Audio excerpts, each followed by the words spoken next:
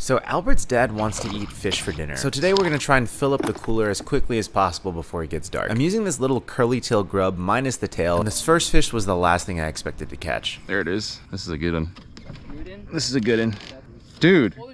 This was a golden shiner, and probably the biggest one I've ever seen. It would make amazing pike or bass bait, but not what we're looking for today. Let me know in the comments if anyone's ever eaten these. I imagine they taste terrible. But we still had 0 fish in the cooler, so I flung my lure back out there and finally caught my target species, a black crappie, but it was way too small, so back he goes.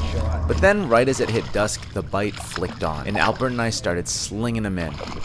Doubles. We kept slaying fish until the sun properly went down, and I would have stayed if my body wasn't a literal magnet for mosquitoes. Nice little sunset session for food. Shout out Albert's dad.